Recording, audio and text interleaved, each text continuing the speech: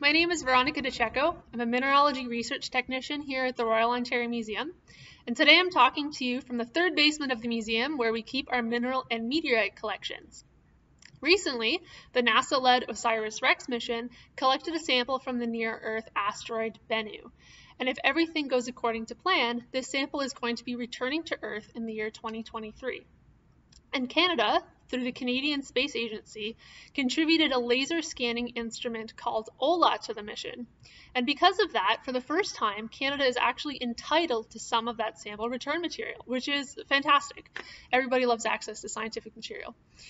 As part of preparing for this mission, the ROM had a special role in that we loaned specimens of rocks that we think are most similar to the composition of Bennu in order to test the instruments. So the samples that we loaned are actually types of very rare meteorites called CM chondrites. I have an example of one of these types of meteorites with me here. This is called Murchison. This is a very old meteorite that actually is part of a larger group of meteorites called carbonaceous chondrites. And as the name suggests, these meteorites contain small amounts of carbon. This carbon also contains amino acids and organic compounds. So it's very, very primitive material, relatively unchanged from the beginning of the solar system.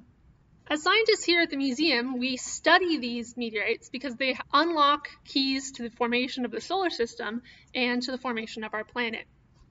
We actually find small amounts of these types of grains in them called calcium aluminum inclusions, or CAIs. So I have another piece of Murchison with me here that has been cut open like you would slice off the edge of a slice of a loaf of bread. And inside you can see these white fluffy areas. And these, while they don't look all that impressive or super cool, they are calcium aluminum inclusions, and they are basically made of stardust. They're protoplanetary grains and dust that formed at the very beginning of the solar system 4.56 billion years ago. And so by studying these materials, we can understand more about how we came to be on this planet. Recently, actually, a very cool study came out from a different piece of Murchison that was studied through a different institution, and they found some of the earliest form grains to ever be identified in material that has been found. And these are small grains of silicon carbide that have been age dated to be over 7 billion years old, meaning that they came from something that existed before our solar system.